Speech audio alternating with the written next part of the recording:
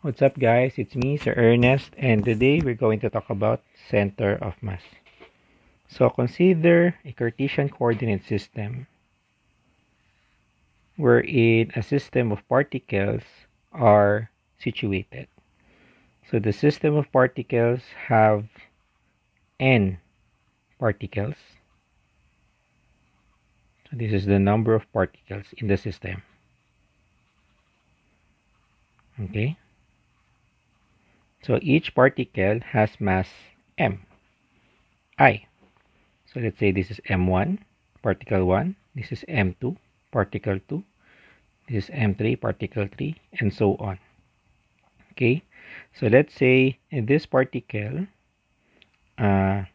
is a representative particle of the system of particles.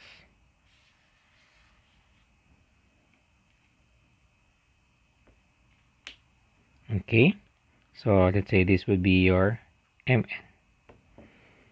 Now, this system of particles, so each of these particles are represented by their respective position vectors, Ri. So for this will be our Ri. And that means this, for example, is R1. This would be R2, etc. Now, this system of particles has a center of mass. Okay, so let's say the center of mass is located somewhere here. So let's call that Cm. And that the position of the center of mass of the system of particles is represented by the position vector RCm. Now this RCm, or the position vector of the system of particles, is given by m1 times r1 plus m2 times r2 plus m3 times r3 until you reach mn times rn. And then we divide this by the sum of the masses, or the total mass of the system, m1 plus m2 plus m3 up to mn. Using the summation sign, this is equal to 1 over m times the sum of mi ri, where I is equal to 1 to n. So here we take note that capital M is the sum of the individual masses of the constituent particles within this system. Now, in terms of its components, we now have xcm. So this is the x component of the center of mass, and is equal to 1 over capital M times sum of mi times xi for all I. Similarly, the y component is rewritten as follows. So this is 1 over capital M times mi times yi for all I. And for the z component, this is 1 over capital M times the sum of mi zi for all I. Now here we denote that we note that the center of mass of a system of particles is uniquely defined, but the position vector of the center of mass will be dependent on the coordinate system that we use. So for example, okay, so let's say we have a 3 particle system situated in the x, y coordinate system. The first particle, m1, is found at the origin. The x component, the second particle, m2, is found 1 meter away from the origin along the x-axis. and then we have another particle along the y-axis that is situated 1 meter above the origin. Okay, so the distance between M1 and M2 and M1 and M3 are both 1 meters. Okay, so the first thing that we can, and then let's say, for example, each particle the mass of each particle is equal to each other.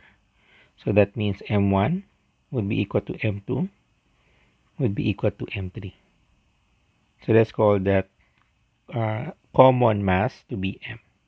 So therefore, the total mass of the system, capital M, would be 3M.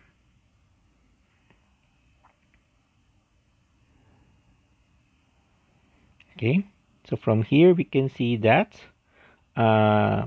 the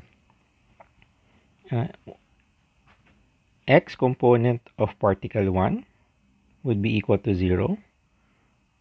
Y component of particle 1 would be equal to 0. And the z component of particle 1 would be equal to 0. For particle 2, the x component would be equal to 1 meter. The y component and the z component, sorry, this should be z1, sorry about that. The y component and the z component of particle 2 are both equal to 0. And lastly, the x component of particle 3 is 0. The y component of particle 3 is equal to 1 meter. And the z component of particle 3 is equal to 0. So therefore, the x component of this of the center mass of the system of particles will now be equal to m1, which is m, times r1, or x1 would be 0, plus m2, which is m,